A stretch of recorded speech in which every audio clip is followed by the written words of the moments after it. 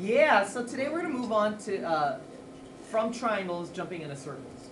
And circles, they have parts to them that I think all of us know. So everything here is going to be a review. And if you have a question, it's not a stupid one. Ask it and let's clarify it. Okay? Over there is a circle. Now imagine a circle being drawn this way. You and a friend having like a rope. I hold one end and my friend over there holds the other end. I will stay in place while my other friend with the rope walks around me. And as he walks around me, the rope that he's holding, that I'm holding, will remain as tight as possible. So it doesn't get loose, okay, and it doesn't rip in half or anything.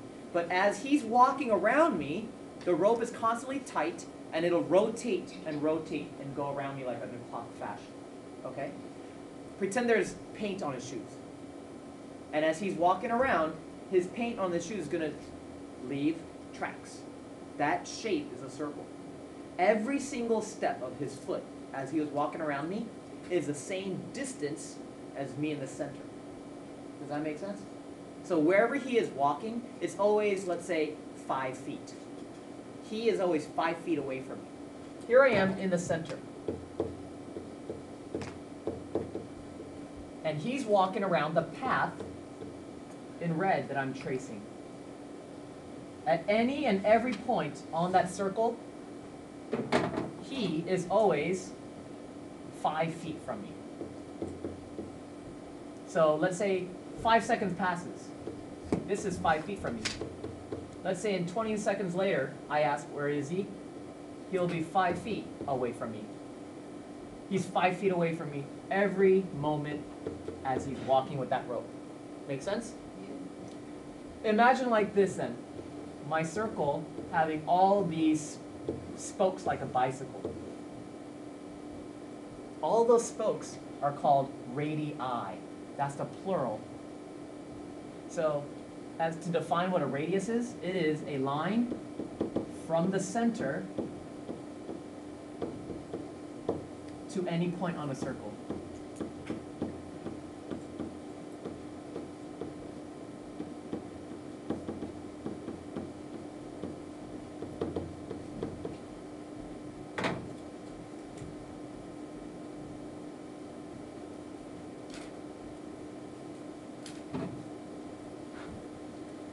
For neatness sake, I have to erase some of our radius or radii. Okay.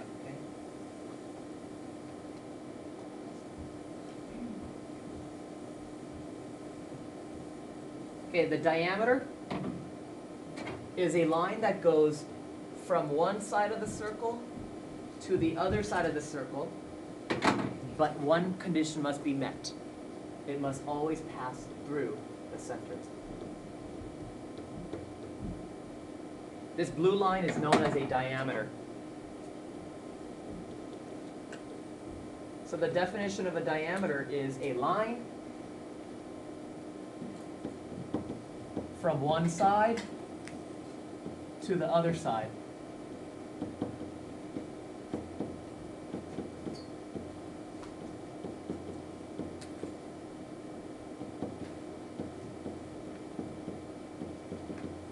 And it travels through the center.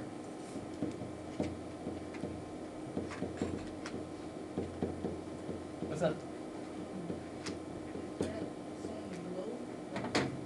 Yeah, on a globe it would be known as an equator. On a globe, that's an equator. Good connection there. I'll bring it right back, I promise. Just give me a second.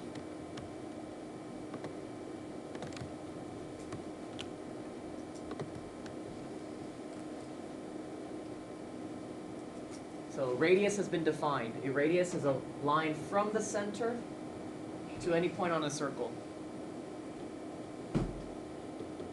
Have a seat and get to work. Yeah. Questions? Okay.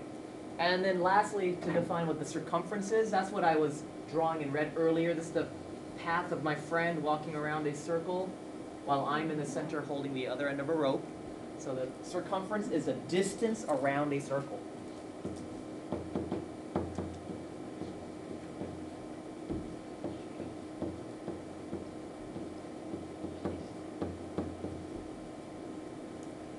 was traced in red in the beginning. And just to round out our lesson, what is pi? I'll get more into what pi is in a second. Let me just define it for you. This is a symbol for pi in the Greek language. Okay? It's like part of the alphabet. It's the P letter. And pi can be represented in two ways. As a fraction, 22/7, or in the decimal, 3.14. The story about pi is this. Whenever you take the circumference of a circle, any size circle, small, medium, large, and you divide it by the diameter of the circle, you'll always end up with this ratio. You'll always end up with this number. Fractionally, 22/7, or decimal, 3 1/4, hundredths. So once again, if you take the circumference of any circle, and then you divide it by its diameter, you will always end up getting pi. Always, no matter what size circle. Could be the wheels on your dubs, or what is it? Your 22s. Okay. And you divide it by the diameter of your 22s. You divide it by 22. Or if you were to take your little Matchbox car, measure how the circumference of the little wheel is on that toy. Divide it by the diameter of that little toy. Your ratio will always be 3.14 or 22/7.